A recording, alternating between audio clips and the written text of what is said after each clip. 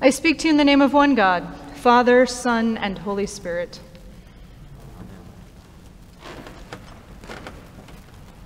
The day after the election, almost 2 weeks ago, Dr. Brené Brown, social worker, researcher, and professor, released a podcast entitled Strong Backs, Soft Fronts, Wild Hearts.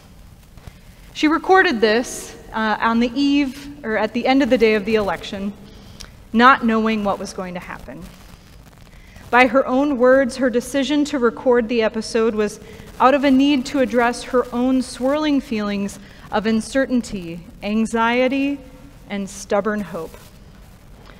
For those of you who might be ready to roll your eyes about the fact that I'm about to talk about Brené Brown for a little bit, the notable shame and vulnerability researcher, have no fear, there's also a Star Wars quote coming a little bit later. While processing the unknowns of the election and the potential fears of national backlash, which we were all expecting, no matter which candidate was declared the winner, as we saw in our own city by the boarded-up buildings all around us, out of fear for the outbreak of violence, Brené shared a quote from a friend of hers named Dr. Joan Halifax, who's a Buddhist teacher and a Zen priest, which said, "All too often, our so-called strength comes from fear and not love.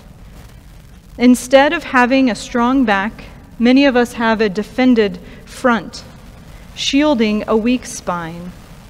In other words, we walk around brittle and defensive, trying to conceal our lack of confidence. If we strengthen our backs, metaphorically speaking, and develop a spine that is flexible but sturdy, we can risk having a front that is soft and open."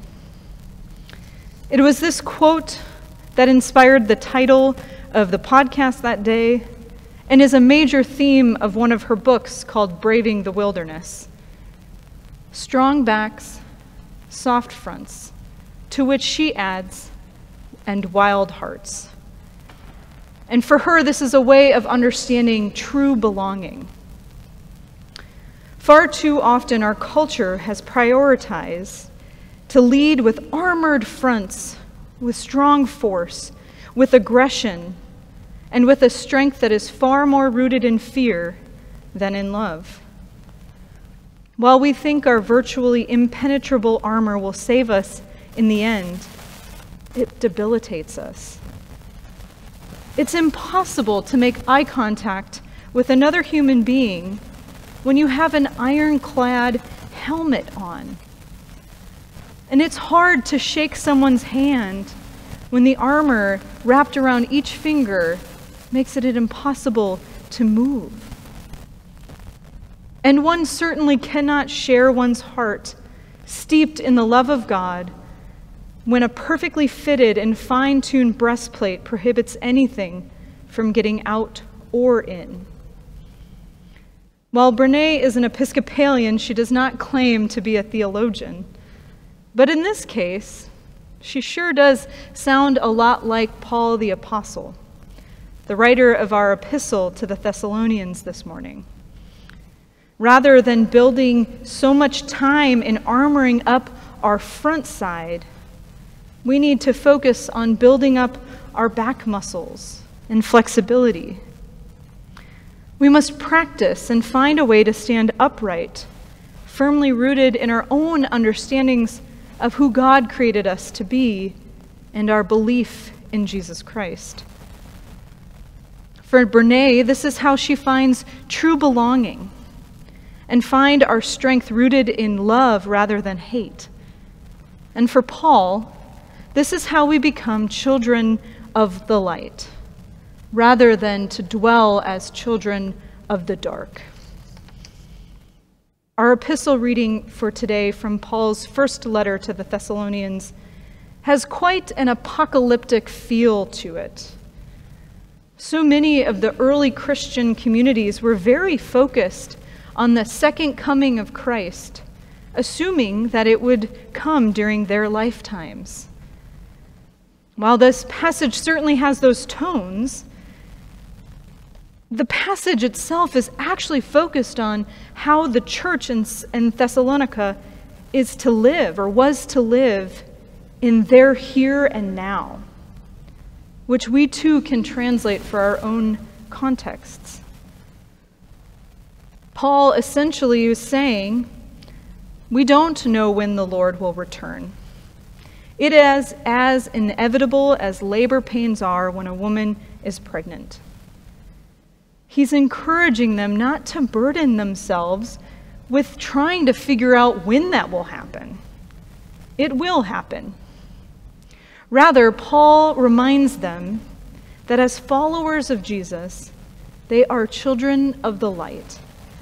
And that is what they should be concerning themselves with. They need to spend their time and their energy in remaining in the light and helping others do the same. Paul is not talking about a specific end time, rather focusing on a specific way of being in the world, in the present. For Paul, to walk as a child of the light is to walk in distinct contrast to the worldly powers and dominions of darkness, to distance oneself from hierarchies based on merit, social status, national power, imperial hopes, or any kind of human construct that armors one's front. Paul plays with great imagery that we have come to know as the armor of God. And he knows what he's doing by using images and tools of earthly human war and pairing them with practices that are deeply rooted in Jesus. For us, Paul's words can be translated as, stop investing in powerful armor made of Kevlar and night scopes. Stop trying to find your strength in fear.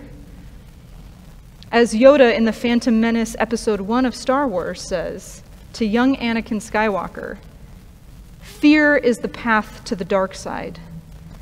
Fear leads to anger, anger leads to hate, hate leads to suffering. Stop preparing for battle in the dark. You are not of the dark.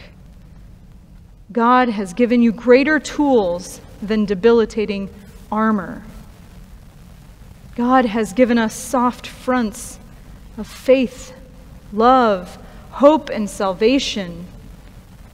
We belong to the day. We belong to resurrection. All of this is easier said than done. Brené Brown is very open about the fact that no matter how often her research leads her to conclude that taking off of our armor is the best way to engage in authentic relationships, experience love, joy, and true connection, she's the first one to armor back up when things get hard. She highlights that there is a constant practice to recognize when we are tempted to put that armor back on, or maybe when we've put it back on and we didn't even realize. Almost, if not all, of our great Jedi heroes of Star Wars have flirted with, have danced with, and fled to the dark side at times. Sure, this makes for a great story, but the reason we identify with it is because it's a very human story. Our passage today concludes with Paul encouraging the Thessalonians by saying, therefore, encourage one another and build up each other, indeed as you are doing. Paul is not naive enough to think that living a life following Jesus is easy. It's anything but. This sentiment of encouraging one another and building each other up is a constant theme in the Pauline letters. We cannot be children of the light in isolation. We cannot walk that road alone. If we've learned anything during this pandemic, it is that we are not created to live and thrive in isolation. We are not healthy. We are not our best. And this pandemic has seemed to increase the darkness in our world, has it not? And we're in a time where we're literally losing the time of day in which we can dwell in the physical light as we approach this winter season. There are so many of us struggling with darkness in new and, quite frankly, terrifying ways, especially as we're all going to see restrictions tighten up tomorrow in our city and state. And yet, at the same time, we are also finding insanely creative ways to stand firm and to walk in the light. We have found ways to gather and to worship. We have found ways to reach out and connect beyond the physical lines that we're used to and perhaps prefer. Our light can be extremely contagious if we're willing to reach out and connect with those around us. Many of us may be desperate for some light of Christ to permeate the darkness of the world that has penetrated us. Many of us need to reach out and share our light with somebody who has been in the back of our minds, wondering how they are doing. They are likely a phone call away.